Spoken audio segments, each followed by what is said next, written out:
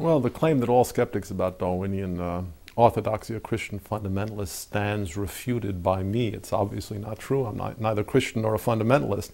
But lots and lots of people are skeptical in the scientific community. I know dozens of mathematicians who scratch their head and say, you guys think this is the way life originated? It's absolutely a preposterous theory. And many, many very significant figures. John von Neumann, one of the great mathematicians of the 20th century, just laughed at Darwinian theory.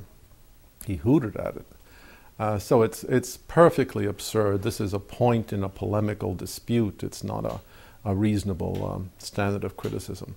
Opposition to Darwinian theory is, I wouldn't say widespread, but there's a consistent group of people among mathematicians, among physicists, among some very good speculative biologists who simply don't accept it, don't even regard it as a scientific theory in any reasonable sense.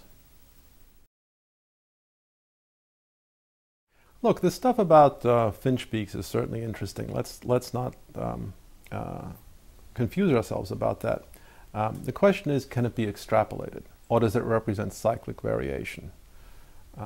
I can say, here's an account of how the eagle flies. Look, I get up, I jump in the air, I flap my hands a couple of times, and I land a few feet from where I started. Thus the origin of flight. The obvious response is, this is nutty. You can flap your hands as long as you want. You won't fly like an eagle. The argument from extrapolation can work in some circumstances. It fails in other circumstances. Plainly, in the case of a human being who jumps 2 feet in the air and then lands 2 feet from where he started, the argument from extrapolation fails.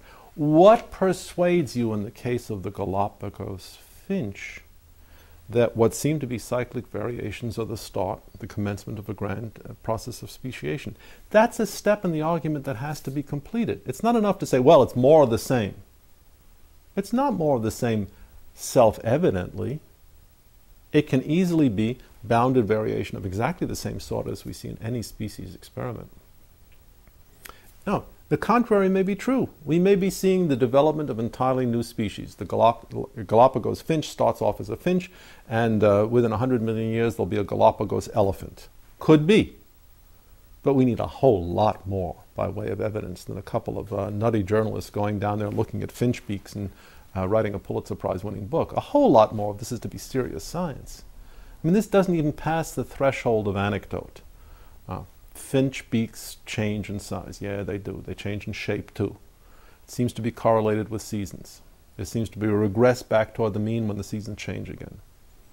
If this is the part of a spectacular evolutionary extrapolation, let's have additional reasons for thinking that. Otherwise, we're not even talking about a scientific hypothesis. I imagine that Juan Luis Borges, the famous writer, was offering an account of the origins of every contemporary novel. And as is wont, he argued that all novels are really one novel, that is Don Quixote, and that all novels were derived from the Quixote by random copying changes in an obscure group of Cistercian French monks. When I wrote that, I wanted to poke fun at Darwinian theory, but the more I thought about it, the more it seemed perfectly reasonable that that should be the account of the origins of the novel. You began with Don Quixote in the 15th century, 16th century. You had groups of monks who didn't speak any Spanish, didn't speak any French, copying it, as medieval monks copied the Bible, and they introduced copying errors. And sure enough, after a certain amount of time, Don Quixote changed to War and Peace.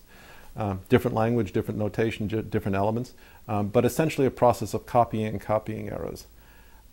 If we find that preposterous, and I certainly do, little shiver should go up our backs when we think of the analogous claim being made in the context of biology.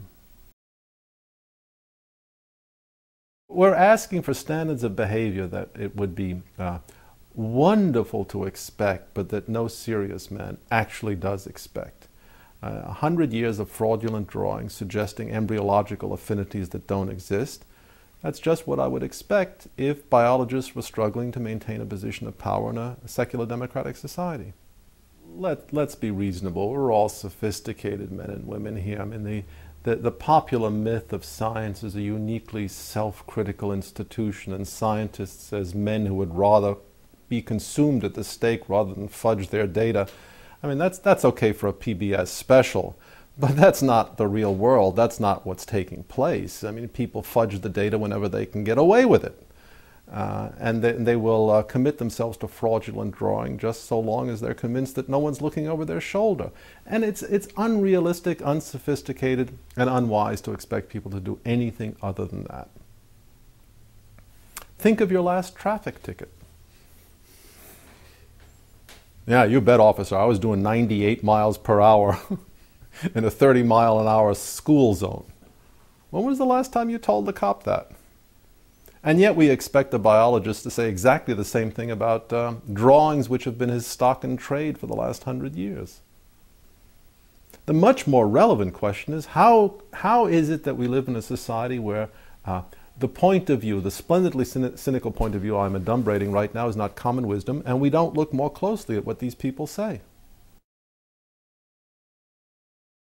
Well, the idea that the scientific enterprise is governed by a majority of opinion, it's not entirely a foolish idea. I mean, we can't get rid of it completely and say that the truth is so unassailable that it can be discovered by one individual, inevitably running against the tide of every other individual. There has to be some consensus on some points of view of science.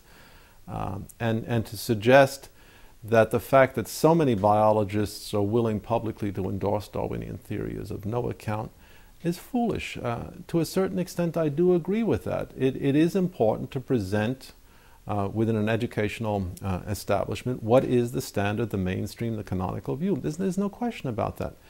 But at the same time, for heaven's sake, let's open up the discussion a little bit and present some countervailing views, at least to the extent of appraising Darwinian theory in the context that realistically portrays it for what it is. A kind of amusing 19th century collection of anecdotes that is utterly unlike anything we see in the serious sciences. That would be my favorite position. Yeah, biologists do agree that this is the correct theory for the origin and diversification of life, but here are some points you should consider as well. 1, the theory doesn't have any substance. 2, it's preposterous. 3, it's not supported by the evidence. And 4, the fact that the biologists are uniformly in agreement about this issue could as well be explained by some solid Marxist interpretation of their economic interests. That would satisfy me. It's not asking for much, is it? Don't be surprised when you hear the following statements from evolutionists in the coming year. Only people with a religious agenda oppose evolution. Evolution is a proven fact. Nothing in biology makes sense except in the light of evolution. If you doubt evolution, then you have turned away from science. All scientists agree that evolution is true. All these statements are overwhelmingly false, as Dr. Berlinski would say. If you start to be taken in by the propaganda of the evolutionists, just remember what Dr. Berlinski had to say as a non-Christian. The scriptures tell us the first man, Adam, became a living person, but the last Adam, that is Christ, is a life-giving spirit. 1 Corinthians 15:45.